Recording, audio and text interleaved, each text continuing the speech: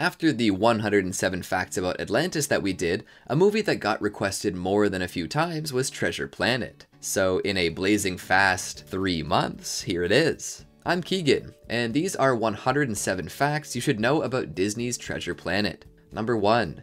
Directors John Musker and Roger Clements had been trying to get this movie off the ground for years. They first pitched the idea to Disney back in 1985, but were continuously rejected and put onto other projects, including The Rescuers, Aladdin, and Hercules. Number 2. It was that last one that finally allowed them to realize their dream project. They agreed to direct Hercules, but only if Disney would let them do Treasure Planet immediately after. Number 3. And while you might interpret that as this movie having spent 17 years in production, which would frankly be absurd, the fact that production only began in earnest in 1997 means that it was only 5 years, about average for an animated Disney movie. Number 4.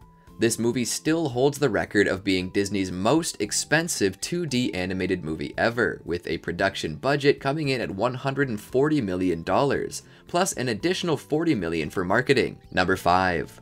Part of the reason for this inflated budget compared to other movies at the time was the radical animation. The humans are hand-drawn, Ben and John Silver's cyborg parts are flat-rendered CGI, and the ship was created using Disney's deep canvas technique. There are a few shots that required all 3 at the same time. Number 6. Not that the money did the movie much good. This was Disney's biggest financial loss for years, up until the release of The Lone Ranger in 2013. Number 7. Towards the end of the Disney Renaissance, it became more common for their movies to be released twice a year, but 2002 with both Lilo and Stitch and Treasure Planet would be the last time this happened until 2016. Number 8. This was not Disney's first stab at adapting the novel of Treasure Island to the big screen. Their first attempt was made in 1950, and while the 1996 movie Muppet Treasure Island was not made by Disney, it was distributed by them. Number 9.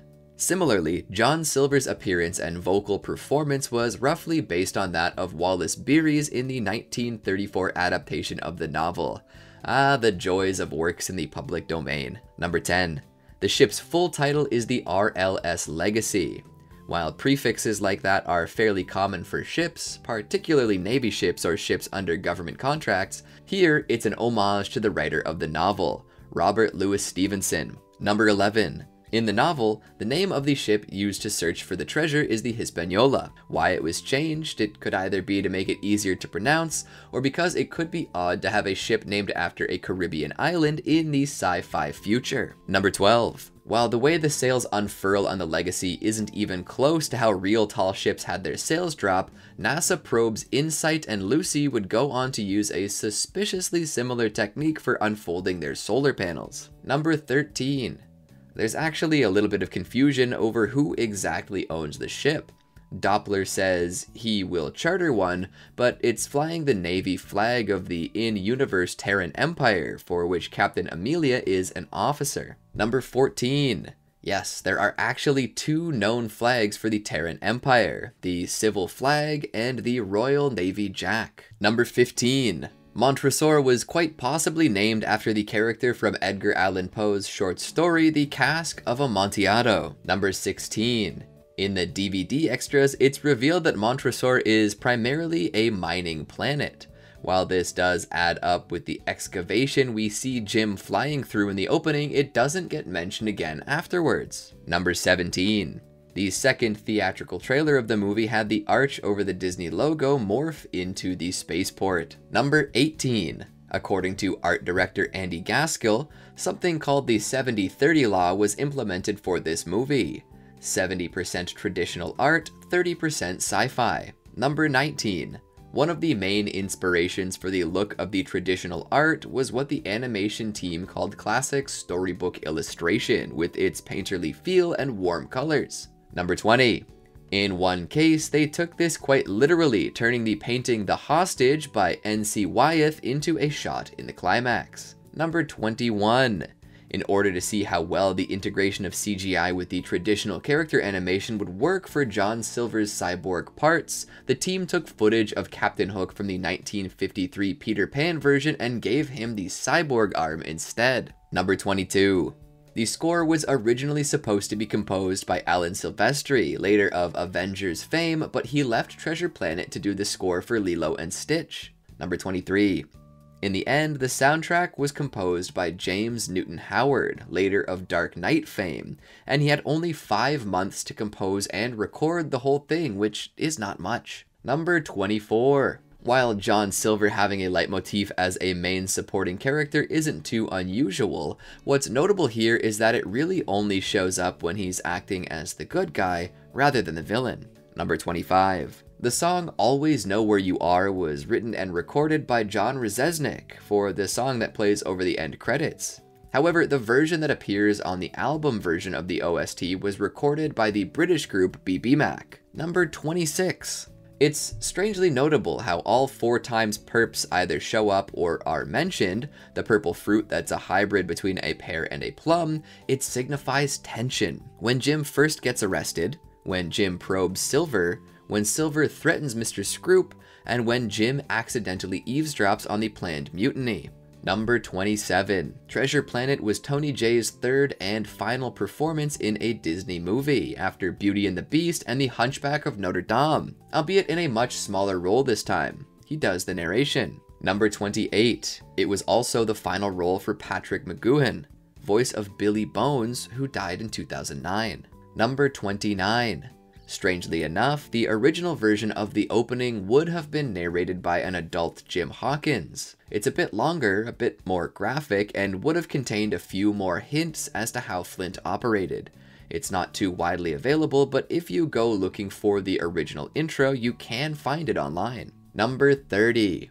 This was the first movie by Musker and Clements not to feature Frank Welker in some capacity. It would remain the only one until Moana in 2016. Number 31. This movie marked the first time voice acting for 2 of its main characters, Joseph Gordon-Levitt as Jim Hawkins and Emma Thompson as Captain Amelia. Number 32.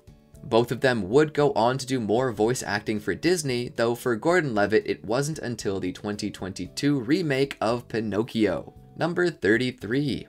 Open auditions were held in London, New York, and Los Angeles, but the deck was stacked against whoever came in to try for the 2 mains. Casting director Ruth Lambert already had the winners in mind. Number 34. But that didn't stop big names from trying. Christopher Plummer, Sean Connery, Jim Broadbent, and Miguel Ferrer all auditioned for the role of John Silver. Number 35. Captain Amelia's design was actually changed fairly late in the game. Originally, she was going to have black hair, but this was changed to the light red shade, matching her voice actress. Number 36. There were also plans to give her tentacle hair, something she would use to grab and hold small objects. Again, this idea was scrapped, but this would be a feature given to Davy Jones in the Pirates of the Caribbean movies, although whether there's a direct link is unclear. Number 37. Her full name, Amelia Smollett, is once again a reference to the novel, where the captain of the ship is Alexander Smollett. Number 38. In the theatrical cut of the movie, when she clutches her side and looks at her hand after getting injured, it's covered in blood. This was removed for the DVD and VHS release. Number 39. According to Disney, she's 35 years old, though this is never mentioned in the movie. Number 40. It's rather fitting that she ended with 4 children at the end of the movie, given that Emma Thompson was pregnant during some of her recording sessions. Number 41. After the events of the movie, she did quite well, finding herself promoted to Admiral in the game that takes place afterwards. Number 42. Delbert Doppler was named after the Austrian physicist Christian Doppler, best known for describing the Doppler effect. Waves compressing and stretching when the source is moving, like a race car sounding higher in pitch when it's moving towards you and lower when moving away. Number 43. Him mentioning Alponian chowder that Sarah Hawkins gives him is a little nod to the Alpo pet food company. Number 44. Doppler identifies these space whales as Orcus galacticus. While Orcus is a real genus in biology, it's a species of beetles. If they wanted to reference orcas, the name should have been Orcinus. Number 45. According to the tie-in video game Battle at Procyon, Doppler and Amelia are part of the same species, felinids. Why the males look like dogs and females like cats, I have no idea. Number 46. It does explain how they managed to have 4 children at the end of the movie. In Disney's 365 bedtime stories, they actually get names: Mady, Jib, Tilly, and Sunny. Number 47.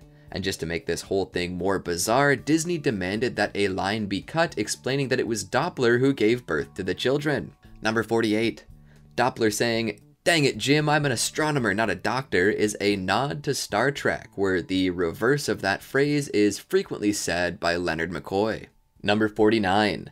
Jim Hawkins' middle name, Pleiades, comes from a star cluster in the constellation Taurus. Number 50. To signify his character arc from troublemaker bad boy to hero, the color of Jim's clothing becomes lighter and lighter as the movie goes on. First changing from a black shirt to a lighter one, later on getting rid of his dark jacket, and eventually dressed in white in the epilogue. Number 51. Though an argument can also be made that the color of his clothes symbolize Jim's grief over his father. He finds new father figures in Doppler, kind of, so his shirt becomes lighter, and when he finds a true new father figure in Silver, he also ditches the jacket. Number 52. This idea of the colors of his clothes symbolizing his grief is a point strengthened by the fact that while Jim doesn't wear his jacket in the bonding montage and the supernova scene, he does shortly afterwards when he believes himself to be responsible for Mr. Arrow's death. Number 53.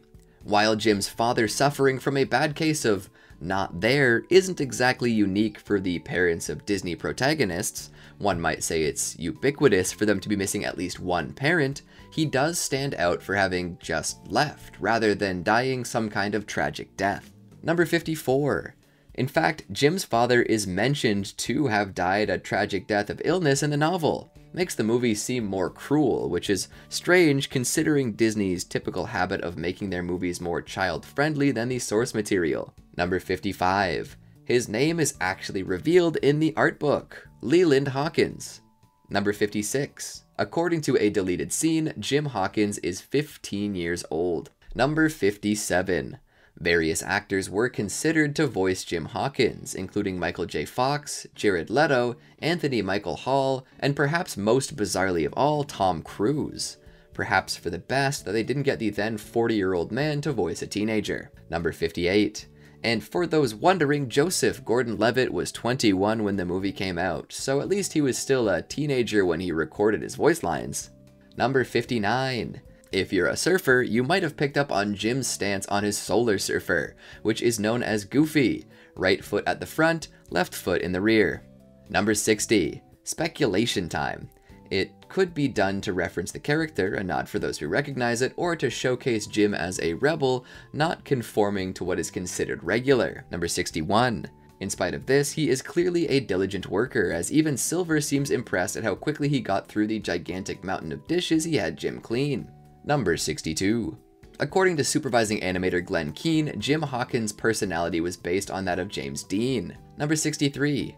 The scene where both Jim and Silver are trying to coax Morph into bringing them the map was improvised by the voice actors. Number 64. The animators went to a Benihana restaurant to observe how to animate the scene where John Silver chops the shrimp. Number 65. The circles in John Silver's cybernetic eye do occasionally form the shape of Mickey Mouse. Number 66. Even though he appears broadly human, Silver's race is said to be Ursid, a bear-human hybrid of alien species. Number 67. This is strangely fitting with both what we see and how he is described in the book, namely as extremely strong in spite of his missing leg. Number 68. Note from the writer. While I mentioned Mrs. Packard from Atlantis to be the last character in a Disney movie seen smoking on screen, John Silver does hold a pipe while comforting Jim. However, he does not take a puff of it, so I stand by that fact. Number 69. The way John Silver talked about Jim in front of the mutineers is actually pretty close to the way he genuinely feels in the book. Here, it's more of a facade though. Number 70. The flag the mutineers raise is the same flag seen flying on Flint's ship in the opening. While that isn't how Jolly Rogers were used in the golden age of piracy, it's a nice little nod given Silver's goal. Number 71. The job of popping the mussels and barnacles off the side of the ship Jim and Silver are seen doing is known as careening. Of course, it's made vastly easier by them being in space, as it would normally require hauling the ship ashore. Number 72. The name of Mr. Scroop is one of the few that did not come from the original novel, instead sharing his name with the characters from the Shakespeare play Henry V. His novel counterpart is Israel Hands. Number 73. Like in the novel, Jim ends up killing Mr. Scroop/Hands, though not in quite as graphic a fashion, causing him to float off into space instead of shooting him in the head. Nice. Number 74. Although, interestingly enough, there is a character called Hands among Silver's pirates, but he doesn't serve the same role in the story as he does in the book. Number 75. While the role of Scroop would ultimately go to Michael Wincott, Goran Visnich did do an audition for it. He didn't get it, but he would go on to voice another character who tries to see the evil plan through, even though the main villain had a change of heart in 2002. He voiced Soto in Ice Age. Number 76. While plenty of the mutineers do die on screen, there are a couple of conspicuously absent ones that are not shown among the survivors after returning to Montresor. Most notably, Mr. Snuff, the alien who converses with Doppler in Flatula. Number 77. According to the animators, he was very difficult to animate with so many individually moving parts, so that's probably the why on that one. Number 78. The aliens who stick together in the head and body arrangement are called Oxy and Moron, and they are in fact brothers. Number 79. This movie has a, let's say, loose relationship with science and physics. However, one thing that's surprisingly close to reality is the time frame of the star going supernova and collapsing into a black hole, which can happen in as little as a single second. Number 80. Mr. Arrow's death of falling into a black hole is surprisingly horrifying, as the massive gravity of the black hole would pull him apart atom by atom in a process called spaghettification. Thanks for adding a little bit of levity, science. Number 81. Doppler saying that the next wave will come in 47.2 seconds is pretty much spot on, as that is the exact amount of time that passes on screen before the next wave erupts. Number 82. Sadly, the same can't be said for Ben's calculations at the end of the movie. Time definitely gets a bit stretched to the amount he mentions. Number 83. Amelia almost succeeds in making her entire sentence monosyllabic, as she put it, were it not for the fact that she ends it with saying hired. So close, yet so far. Number 84. Hidden details time. On Jim's shelf, you can see both a Stitch figurine as well as the traditional hidden Mickey. Number 85. With a little bit of imagination, you can see Mr. Scroop in the clouds during the opening of the movie. Number 86. Also in the opening, the rug from Aladdin can be seen on the floor of Jim's room. Number 87. Ben is singing the song from Pirates of the Caribbean when Jim sneaks him aboard the Legacy. However, not in reference to the movie, that wouldn't come up for another year, instead referring to the ride at Disneyland. Number 88. The directors have a habit of animating themselves into the movie. In this case, the two are working with the latter, whom Jim asks for directions. Number 89. Right, let's talk about the movie's failure at the box office some more. A direct consequence was the cancellation of its planned sequel, where Jim would have to track down Silver and fight the villain Ironbeard. Number 90. Ironbeard was already cast. He would have been voiced by Willem Dafoe, indicating that the sequel was already quite far along in development when it was cancelled. Number 91.